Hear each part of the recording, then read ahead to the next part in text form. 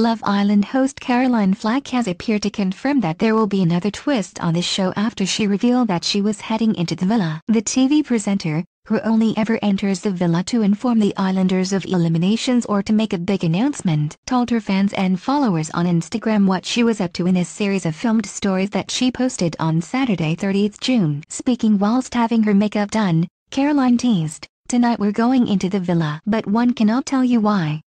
Caroline's coy comment comes amid speculation that there will be a mass elimination when the doors of Casa Amor close for another year. Keeping in line with the format of the last series, the original boys will return to the villa along with the 6 new girls. A recoupling will then take place where the islanders will pick who they want to stay with. Those out of the 12 new contestants who don't get picked will then be sent home. Meanwhile, a new trailer for the next episode has already teased dramatic scenes. Love Island's voiceover Ian Sterling warned viewers that things were kissing off before a montage of various contestants kissing flashed up on screen. As Josh Denzel and Casimir cross the kiss despite him being with Georgia Steele, Ellie Brown and Charlie Brake were also seen locking lips. However, it was an intimate moment in the bedroom that captured the attention of Love Island fans when they thought they saw Jack kissing Ellie Jones in bed. But the fear that Jack had cheated on Donnie Dyer soon subsided due to a case of mistaken identity. The couple kissing in bed was in fact Samira Mighty and Frankie Foster. Love Island continues on ITV2,